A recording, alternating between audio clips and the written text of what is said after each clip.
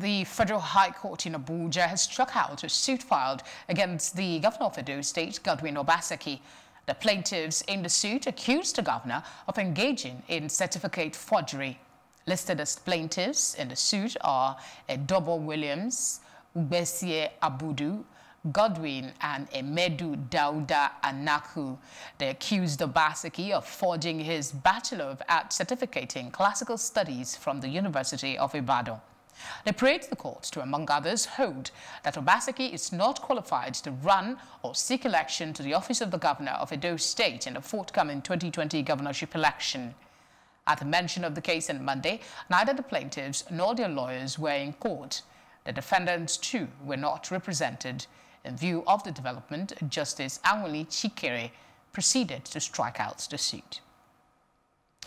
Justice Taiwo of the Federal High Court Abuja on Monday awarded 15 million naira against the Nigerian police over the killing of 3 members of the Islamic movement in Nigeria.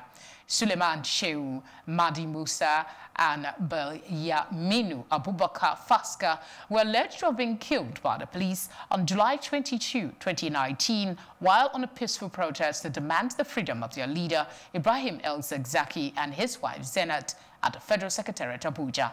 Justice Taiwo also ordered the National Hospital Abuja to immediately release the 3 corpses in its morgue.